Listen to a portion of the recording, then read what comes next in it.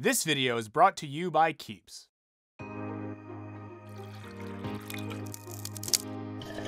What's up, guys? Michael here to talk about how a simple golden ring can change a man's life forever. Wow. I'm not talking about marriage. I'm talking about the Lord of the Rings.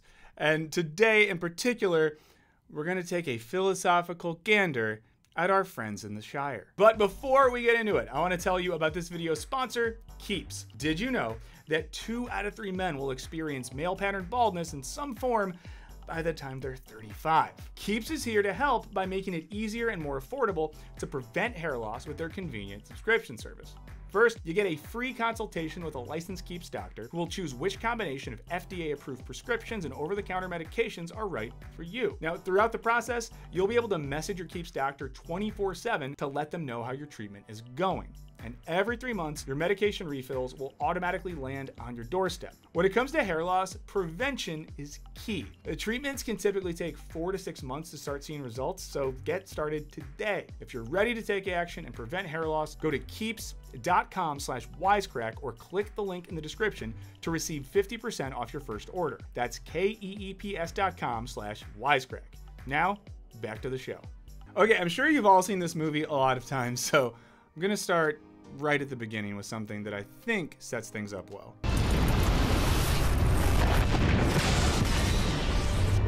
Not a lot of movies where you see someone kind of defeat the bad guy. But the hearts of men are easily corrupted. Okay, so I like what is said there, that the hearts of men are easily corrupted and the ring of power has a will of its own. Now, I think the idea here is that a ring, such as the ring in the film, can reveal the true nature or character of a person. And this is a huge idea that's explored in Plato's Republic, in particular, Book 2 of the Republic, where Socrates is talking to a couple of dudes about the nature of justice. Now, the guy Socrates is talking to, who are Plato's brothers, bring up the myth of the ring of Gyges. And this ring is similar to the ring we get in the movie, right? The idea is that you get it, you can go invisible, and you can do whatever you want. Now, in the Republic, these two argue that the ring is proof that no one really has a desire for justice. Because in the myth, this guy gets the ring, was a decent farmer, but he puts it on and he kills the king and he sleeps with his wife and becomes a really bad dude. Let's jump ahead to see what happens when Gandalf tries to get help from his old mentor, Saruman. It's crazy to me that anyone ever thought Saruman was like a good guy. He's clearly a very bad guy. You can just see it when you look at him. Also, it's funny that Gandalf thinks here that he's not going to close one of the doors. That he'll find one that he can't close. It's like, come on, dude. You do not seriously think that a hobbit could contend with the will of Sauron. There are none who can. Gandalf's reaction is like when you realize Join that like your grandparent who you love is actually kind of a racist, and you're like, oh no. Friend, when did Saruman the Wise abandon reason for madness? And here there's a distinction between reason and madness. And I think madness we can think of as a type of unreason, which is more a passion or appetite that's driving human behavior. Okay, so in the Republic, Plato maps out a tripartite account of the soul. Just means 3 parts. And the 3 parts are reason, spirit, and appetite. So reason, also called logic or logos, represents a philosophical ruler in the Republic. And this person values justice and virtue above all else. It's the justice-focused, rational faculty. Now, justice occurs when spirit works in accordance with reason and not in the service of appetite. Now, injustice occurs when spirit is in service of appetite, when it's pure desire driving what the individual does. Now here, Gandalf is saying to Saruman that he's abandoned the faculty of reason or logic and instead is letting that desire for power, that spirit that's focused on appetite, drive what he's doing.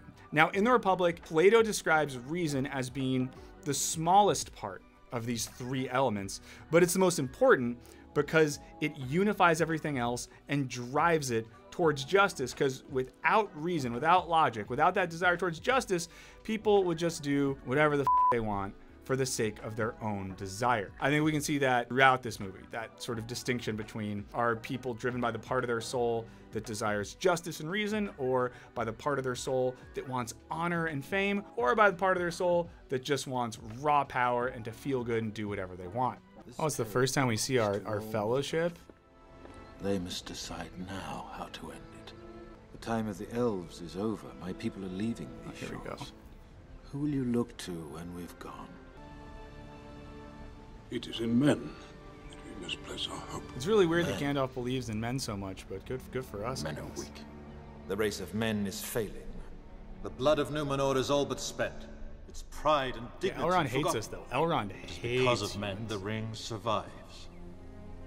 I was there, Gandalf. I was there the day the strength of men failed. Okay, so here Elrond says that the strength of men failed when Isildur did not destroy the ring, which would benefit all of Middle-earth, and instead kept it for himself to give himself power. So back to Plato's account of the soul. This would be an example of logic being superseded by desire. Isildur's appetite for power was stronger than his desire for justice. And Elrond thinks this indicates a weakness in the souls of humans overall, but for Plato, it would be that Isildur hadn't really cultivated a love of justice and reason. Right? He would say that he lacks a properly philosophical spirit, and because of this, he would not be a good leader. Now, this comes up in the Republic, where Socrates brings up this paradox of who would be an ideal ruler, an ideal king. As the type of person who actively wants to rule, wants to be a king, Socrates says is the opposite of the person who should rule. And in the person who should rule is often someone who would not want to do that. So Plato's ideal ruler is a philosopher because he would be focused wholly on justice and nothing else. He has chosen exile. Okay, so obviously they're talking about Aragorn. When Elrond says he's chosen exile, this is interesting, and I think it applies to what I just talked about with the account of philosopher kings in the Republic and how people that want to be leaders should not be leaders. People who don't want to be leaders are often the best suited. And here we're seeing Aragorn as someone who has actively turned his back on royalty, on leadership, because he's cultivated a sense of justice and virtue over and against a desire for his own power.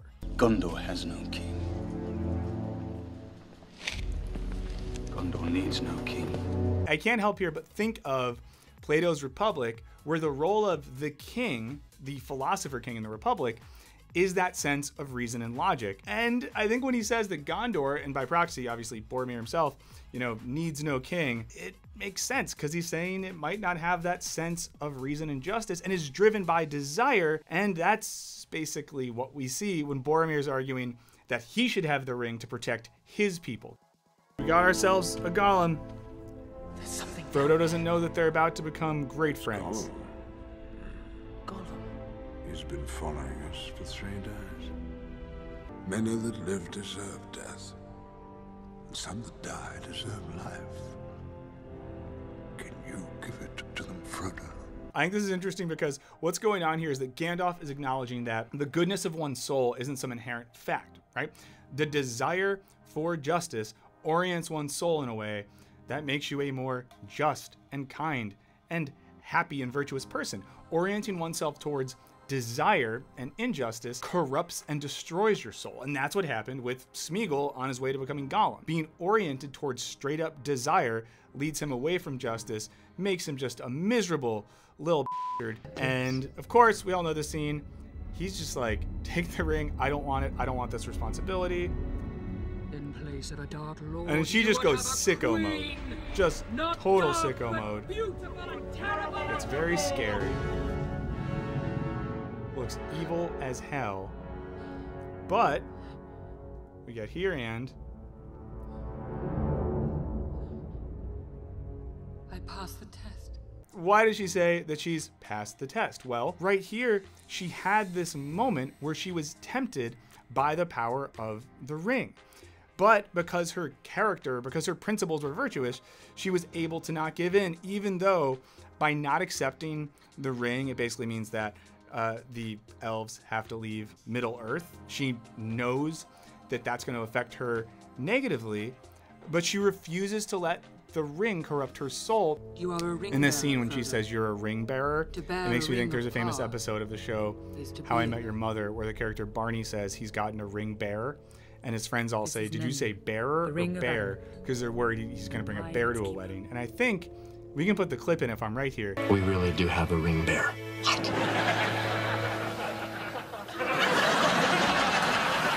Okay, jumping ahead a bit. They will find it. And we all know, this is a scene we all knew was coming, Take the ring. where Boromir just And you couldn't will beg for death before couldn't the hang end. on anymore. No. It is not your save I am. How scary, that would be so much bigger. Be mine. It should be mine. Give it to me. Ugh. Give it to me. No. Give it to me. No. Dang, invisible mode. And note too, that Frodo does use the ring, but he uses it to get out of hairy situations. Okay, so after just almost getting robbed and murdered by Boromir, Frodo runs up to Aragorn. I would have gone with you to the end. This is important because, again, he's tempted directly with the power of the ring, but he shows that he is virtuous of character. His soul is being driven by reason and logic, which is oriented towards justice. So he's able to do the right thing, and it's not even that hard for him. Compare that to Boromir, who is someone whose soul is more driven by his appetites and his desires for power, not driven by a rational faculty that's focused on justice. It's almost like Aragorn, in Plato's terms, would make a good king. We'll see. Okay, so unless you thought I was going to end this video without getting to Boromir's final moments, Captain. we get a little bit of redemption. Aragorn again showing he's just a real mensch. It's not that in his falling to the temptation of the ring that it means his soul is just outright bad. He screwed up. But we see him dying with a sense of honor because he recognizes that temptation towards injustice. He recognizes that his soul was oriented towards desire and power more than it was justice, which gets back to that point once again, that would be Plato's point, that injustice can corrupt the soul, justice can sort of inform and enliven and enrich the soul. It's not just that you make one bad decision and you're screwed forever, although he is dead forever. That's, you know, he's a human and he's dead. So he's dead now. But he went down like a G, so what are you gonna say? Okay, so there you have it. By watching a great movie, The Fellowship of the Ring, we can learn a lot about the nature of the soul and the nature of justice in Plato. Specifically, I was talking a lot about stuff that's in Book 2 of the Republic, so read Plato's Republic if you haven't already. And as always, thank you so much for watching, and thanks to our patrons for all that you do to support us. Do check out our Patreon page if you haven't in a while. We have a lot of cool new features there, including a lot of extra philosophical resources if this is your sort of thing. Also check out our new stream, Wisecrack Live. It happens right here every Thursday at 11 a.m. Pacific. Please like this video if you enjoyed it, subscribe, ring that bell, all those sorts of things. And as always, thank you so much for watching. Later.